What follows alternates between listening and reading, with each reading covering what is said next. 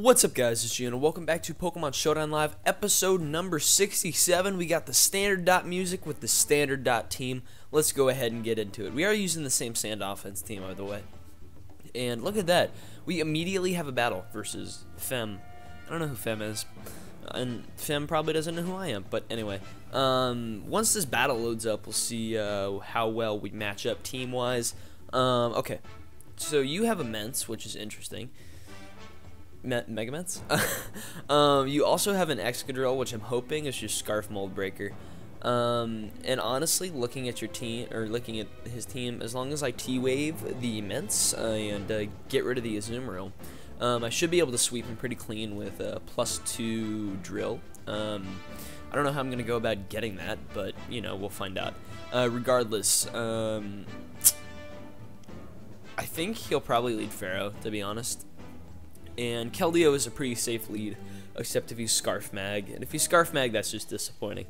But I'm assuming he's Specs Mag, Scarf Drill. He does end up leading Pharaoh, which is nice. I'm not going to predict too early. I'm just going to go straight away for the Secret Sword, even though I probably, if I really wanted to, could double into Thunderous here. And then proceed to go for the Focus Blast versus Azumarill. That's tempting. That's really tempting, because I don't think he's staying in right here. So I'm going to make the double to Thunderous. And I know it's not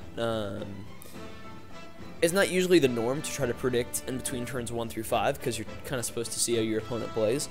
But my goal is to capitalize off him not trying to make predictions this early. You just, like, live on the edge, good sir. Like, I really don't understand why you'd stay in versus... Okay, well, like, he was probably predicting me to double, so... Good play on his part. We'll go ahead and mark that as a good play. Even though it could kind of be perceived both ways. And this is one reason I kind of want to run HP Fire Lottie, is just because it breaks through Pharaoh a lot easier, although it does suck losing speed ties to other base 110s. So just stuff like Mega Gallade, Mega Metagross, because it's nice to just get chip damage on those things. Man, if Latio's got Focus Blast, that would be insane. Like, because right now, like, Latios gets pretty hard walled by most steel types unless you're running HP Fire, and the speed drop sucks. But you know, if you could indeed just run Focus Blast, that'd be beautiful, because like Dragon Psychic Fighting coverage is great.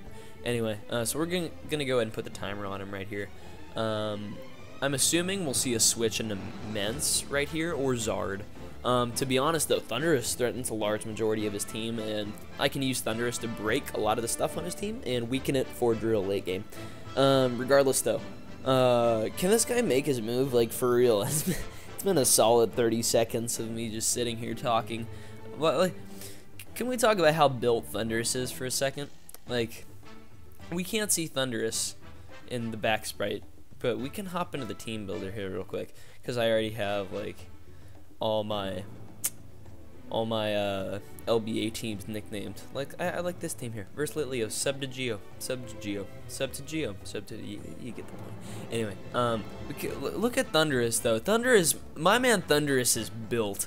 Like, I really don't understand how, if you're like a Cloud Genie, you go about lifting weights, because, like, you know, like, you're trying to float up there in the air lifting weights, but it's like you're also sitting on top of a cloud. So if you're that built and you're like lifting like 60-pound weights, how do you not just like fall through the cloud? That's what... Come on, GameFreak, get it together, man. Yeah. So Thunderous is pretty much on roids. This guy still hasn't made his move, and I've already found a way to try to kill a little bit of time. He does make his move now. That did 84%. That's a shame. So he goes for the dim seeds. So right here, I think I'm pretty safe to just go straight out into Excadrill. Or should I just stay in? I'm going to switch out into Excadrill right here, just because Excadrill does threaten a lot of his team. I could go back into Keldeo if I really wanted to. I should probably do that. Although Showdown is not going to let me, is it? There's Drill. As he ends up going straight out into Mence right here. I'm going to go ahead and scout for Fire Blast and go out into Keldeo. just because I can hit him with a Specs Icy Wind right here, which will be very nice. And I could just freely spam Icy Wind if I want to. It's not going to do a whole lot to anything on his team other than Ments, but it's pretty great to have that speed drop on a lot of things, especially when the other team doesn't have a Bisharp, because Bisharp is just a general annoyance if you're running like stuff like Shadow Ball, because you always kind of have to be careful. But yeah, there's the Fire Blast right there, and so it begins. Right here, I'm clicking Scald. I don't think he's staying in, to be honest. He looks like he's Scarf Ments, which actually makes it a lot easier for me, because in the sand I should be able to live a Fire Blast from this Ments if it isn't invested that much. He goes into a Azumarill right here. If I can get this Burn Chain, please, I actually need the Revenge Burn at this point. I'm clicking Scald again because I absolutely need it. If he's Belly Drum, I can't afford to. I don't think based off that damage that he is Belly Drum, but then again, I don't really have a whole lot of switch-ins into Azumarill other than Metagross, but I don't really want to take a knockoff this early in the game. So you know how that goes. So I Scald to get Burn. Burn! A homie Fem can get a Fire Blast Burn, but I can't get a Scald Burn. Okay. Right here, though, I think I'm going to go out into my Latios and just click Psyshock, because it should do a nice chunk to whatever he brings out. And if he goes out in a Drill, I can just surf it. It's not too big of a deal. Ferrothorn, I think, is in range of Psyshock plus Draco, as long as he's not, like, max Spadef. So, and Azumarill should die to this. Does, like, 60-some%, I think. If this doesn't die, I'm going to be pretty disappointed.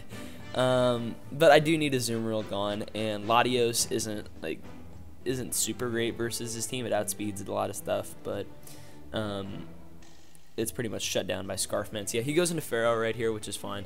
That did 18%, meaning I will have to go ahead and drop this Draco real quick. Watch me miss, Draco. It's been one of those days. It's 4 p.m. and I've only been up for like 5 hours. Today's gone by fast, holy crap. But, you know,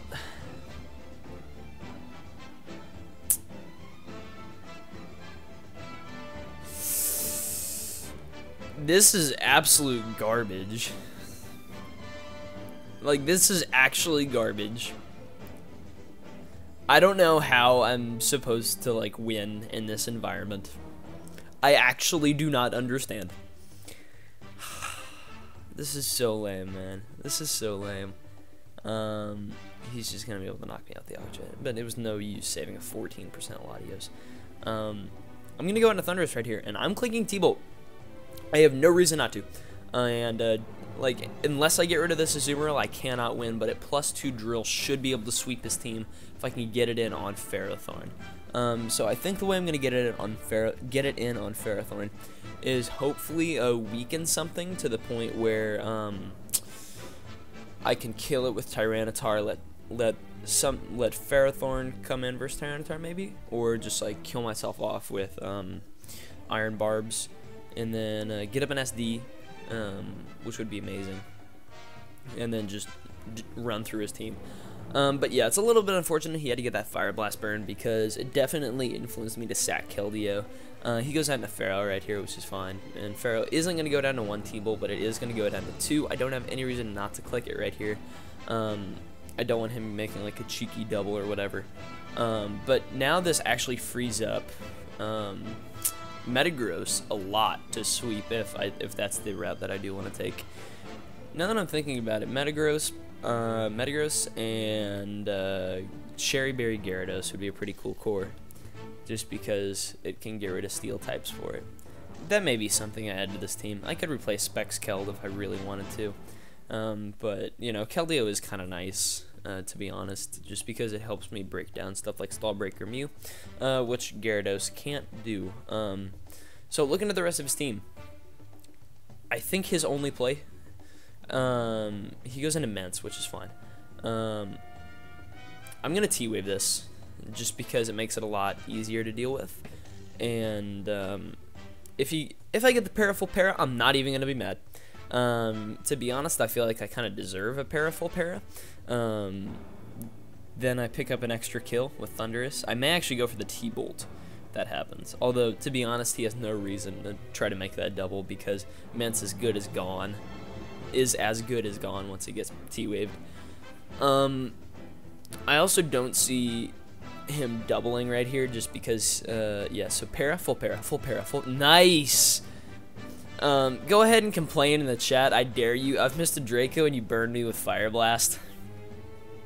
Yeah, I'm clicking HP Ice right here. There was no reason for me not to. And then I can T-wave whatever else comes in right here.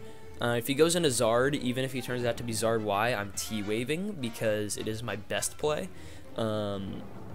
It stops me from, because I don't know if he's Zard Y or Zard X. He goes into Azumarill right here. I'm clicking T-wave, just because it makes it that much harder for him.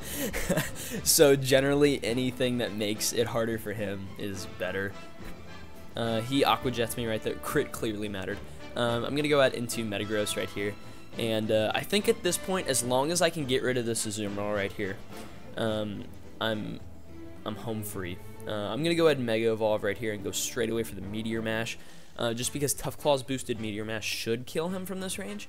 And if not, hopefully I sneak an Attack Raise in here and can then continue to run through his team that way. Because Metagross could clean in this situation. Watch me miss. Okay, I hit. That did...